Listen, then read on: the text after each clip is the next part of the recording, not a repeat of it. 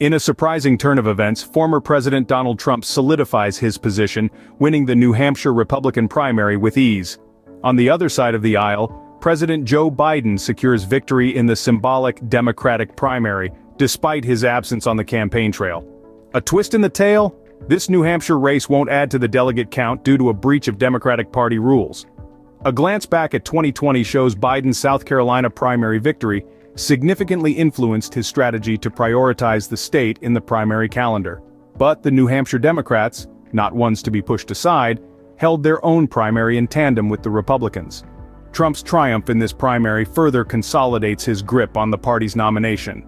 Remember, every like, share, and subscribe to our channel brings you more of these quick updates.